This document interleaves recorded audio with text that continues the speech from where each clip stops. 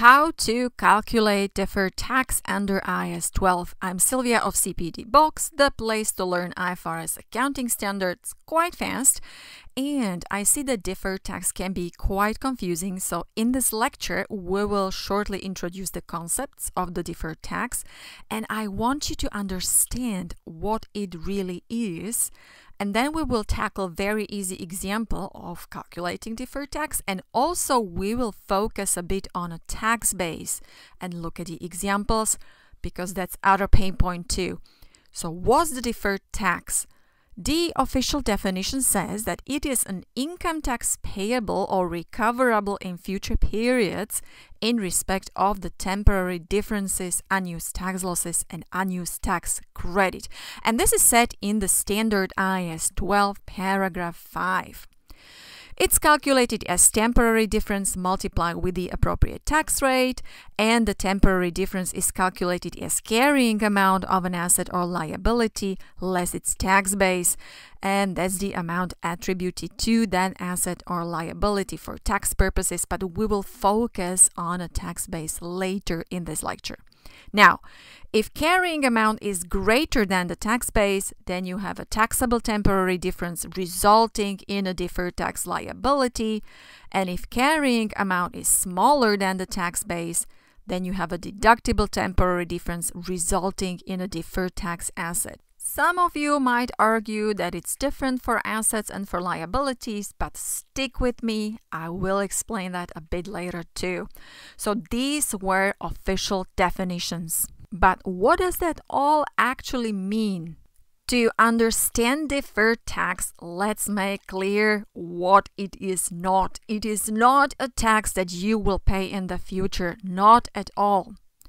Instead, it is accrual for tax or provision for tax, because the goal is to show the tax effect of some transaction in the same period as the related deductible expense or taxable income occur. And this is very simply said. In order to put it in your brain firmly, it is an accrual or provision for tax. And it is the same as accrual principle to recognize expense in the period when the service was consumed, not when it was paid. So at the year end, all accountants try to find out what services have been consumed by the company, but the invoices have not yet been received from the suppliers, and they make accruals. And similarly, you make accrual for tax with the deferred tax. Let's illustrate it on a very simple example.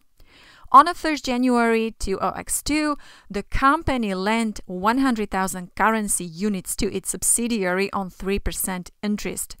The loan will be repaid on 1st January 2003 together with interest.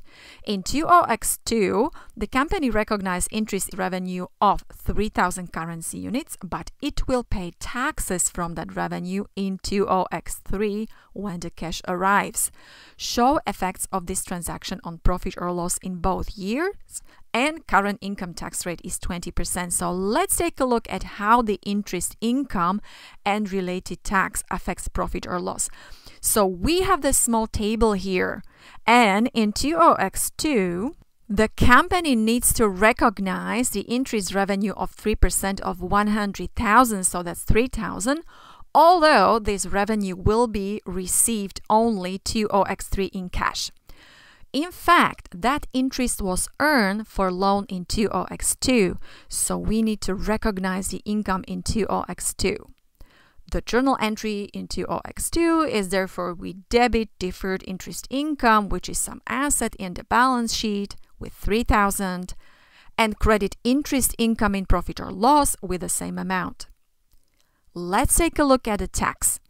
In 2002, the company does not pay any current income tax on that interest income because the question says that the interest income will be taxed when the cash is received.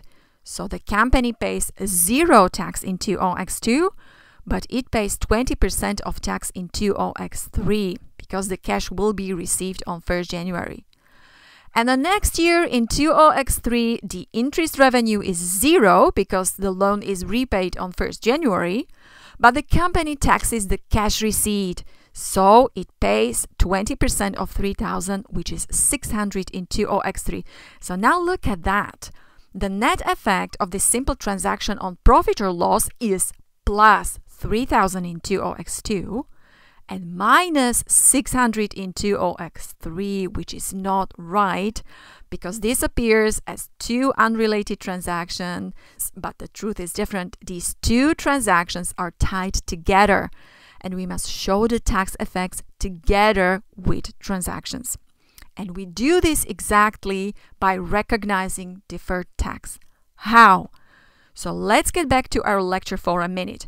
For precise calculation of the deferred tax, we always analyze assets and liabilities in the statement of financial position or the balance sheet. And yes, we may look at the expenses and income in profit or loss too, but this is the basis. So we have this formula here that you have seen before, and we will determine the carrying amount and the tax base of the asset or liability. In this example, we are focusing on deferred interest revenue in our balance sheet or the statement of financial position.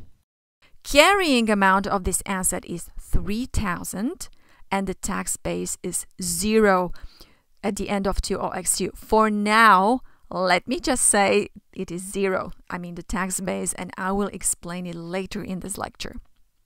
The temporary difference is therefore 3,000. And as you can see yourself, the carrying amount is greater than the tax base, and therefore this difference is taxable, and we will have a deferred tax liability.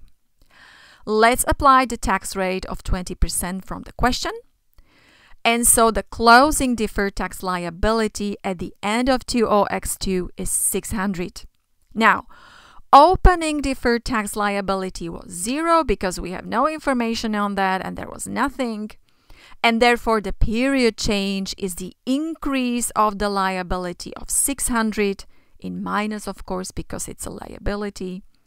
And the journal entry is therefore debit profit or loss, deferred income tax expense, and credit deferred tax liability. Let's bring this up to our table. As you can see in 20x2, we have deferred tax expense of 600. And so the net effect on profit or loss after taxes is 2,400, which is interest income after tax. And what happens the next year with the deferred tax in 20x3? First, we need to book the receipt of the loan repayment and interest. So here's the entry. We debit bank account with 103,000 because the company receives 100,000 as the repaid loan and 3,000 as interest, and we credit deferred interest income with 3,000 and the loan with 100,000. Let's fill in the table. Carrying amount of the deferred interest income asset in the balance sheet is 0 because we have just removed it, derecognized it, and its tax base is also 0 because the transaction is now completely closed with all its tax effects. So the temporary difference is 0, and it means that the closing deferred tax liability from this transaction is also 0. However, we had opening liability of 600, and therefore the change in a year is 600. Let's do the journal entry. We debit deferred tax liability with 600, and we credit deferred tax income with 600. And again, let's put that above in the table. In 20x3, we had deferred tax income of 600. And so the net effect of the transaction in 20x3 is 0, as it should be. And here you can clearly see that the deferred tax is indeed an accrual for tax. And with the help of the deferred tax, we are showing the tax effect of the transaction together with the transaction. And without it, as you can see here, the tax effect is in a different year than the transaction itself due to different tax rules. So I hope it's clear now. Now let's get back to our formula and see. We're quite clear what carrying amount is. We also know the tax rates. You need to use the tax rates enacted for the future periods. But what about the tax base? Well, as I mentioned, that's the pain point. So let's see. It is the amount attributed to the asset or liability for tax purposes, and that's the beautiful definition in IAS 12, paragraph 5. But how that shall be understood? What is the tax benefit or the tax burden of some asset or liability in the future tax returns? And IAS 12 gives us guidance. For assets, the tax base is the amount deductible against any taxable benefit. That's paragraph 7 of IAS 12. And for liabilities, the tax base is the carrying amount of the liability less amount deductible for tax purposes in the future. That's paragraph 8 of IAS 12. Let's break this down and let's focus on assets. You need to ask, what's left in the pocket for the future tax deductions?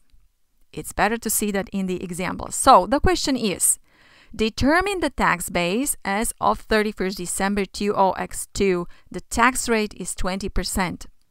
In 20x2, company paid 30,000 currency units for the development of software, all included in intangible assets not yet amortized. The tax law permits to deduct these expenses when paid. Alright, so how do we determine what's left in the pocket for future tax deductions? The cost of capitalized development is 30,000, and we need to deduct the amount that we have already claimed in tax return when paid, which was full 30,000. And as a result, there is nothing left for future tax deductions, 0. So the tax base is 0. By the way, what would be the deferred tax? Well, carrying amount is 30,000. Deferred tax is carrying amount of 30,000 less tax base of 0 multiplied with a tax rate of 20%, which gives us 6,000. And it is a liability because carrying amount is greater than the tax base. Next example. Acquisition cost of a car was 20,000 currency units in 20x1. The company uses straight line depreciation method. Useful life is 5 years. The tax law permits to deduct 20% of car's cost per year over 4 years in total. So here we actually need to calculate the car's tax base as its cost, which was 20,000, less amount already deducted in tax returns, which was in 2 years of 20x1 and 20x2, which is 2 times 25% deduction per year times cost. That's 10,000 in total. So we have 10,000 currency units left in the pocket for the deductions in the future. And this is the car's tax base. What about the deferred tax? For this purpose, we also need the car's carrying amount, which is cost of 20,000 less accumulated depreciation, straight line method, over 5 years, and 2 years have already passed, so that would be 20,000 divided by 5 times 2, and this is 12,000. And so the deferred tax is carrying amount of 12,000 less tax base of 10,000 multiplied with a tax rate of 20%, and that's 400, a liability, deferred tax liability, because carrying amount is greater than the tax base. Now let's take a look at the tax base for liabilities. As you can see, it is the carrying amount of the liability less the amount deductible for tax purposes in the future periods. And so the magic easy question to ask is, what can you not deduct in the future for tax purposes? So let's see the example to bring this home. In 20x2, company recognized a provision of 500,000 currency units for the warranty repairs. The tax law permits deducting the expenses for warranty repairs only when they are paid, and no repairs have been made in 20x2. So the carrying amount of the liability at the year end is minus 500,000 currency units because no repairs were made. So that's just that provision. And a note, it is minus. And I advise you always work with your liabilities as minuses and assets as pluses, because your deferred tax will work nicely. Less amount deductible for tax purposes in the future, and that's hopefully full amount of 500,000, because when you pay for the repairs, then you can deduct that amount for tax purposes. So the difference is exactly the answer to the question, what can you not deduct in the future? Well, 0, because you can deduct it all. So the tax base of that provision is 0. What about the deferred tax? Carrying amount is minus 500,000, and so the deferred tax is carrying amount of minus 500,000 less tax base of 0 times the tax rate 20%, which is 100,000. And here, because the carrying amount is smaller than the tax base, because it's negative 500,000 as a liability compared with 0, we have a deferred tax asset here. At least this is how I teach this concept. Of course, you can learn that in absolute terms, but that would be more complicated. Last but not least, some items are not recognized as assets or liabilities, but they still do have a tax base, and the deferred tax arises. For example, tax losses carried forward. That's it for today. Please like this video if it helps. Hit the subscribe button and notification bell to stay tuned for more. And if you need to learn IFRS more deeply and fast, check out my free newsletter on cpdbox.com. Thanks for watching. Bye.